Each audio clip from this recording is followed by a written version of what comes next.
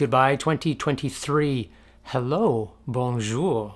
2024. Cycling goals for 2024. Here they are.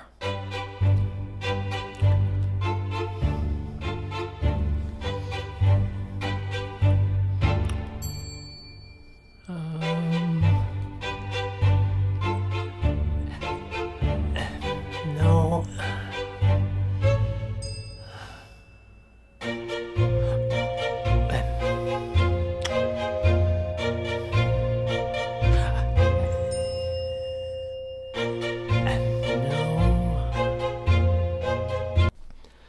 Yeah, I don't think I have any, come to think of it. But the winter training sessions have begun. I'm going to talk about that a little bit more next week, of what my plan is to either maintain my current fitness level or to ideally bump it up a little bit.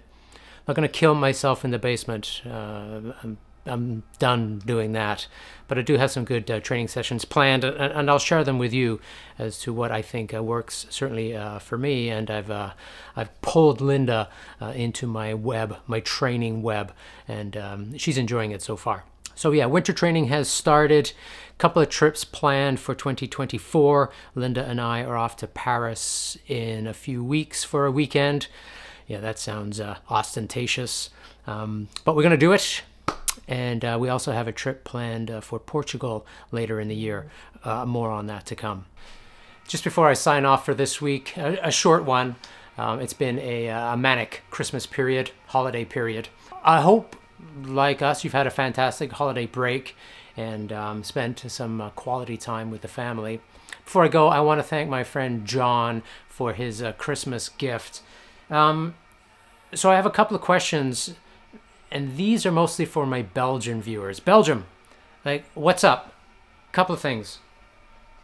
Why do your beer glasses always look like something Indiana Jones is trying to find in some cavern? Doesn't this look like something like the Holy Grail? Do you need to drink beer out of a chalice, goblet? So this is one. And here's another one. Does it enhance the beer? And while we're talking about beer, Belgium, what's up with the alcohol content in your beer?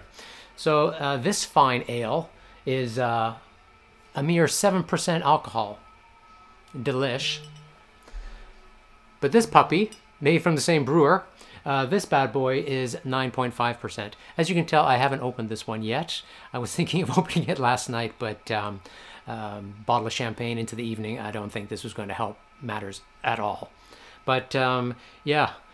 How many of these am I expected to drink when it's 9.5%? Belgium, come on, what are you doing? So once again, John, thank you very much. I will eventually enjoy these.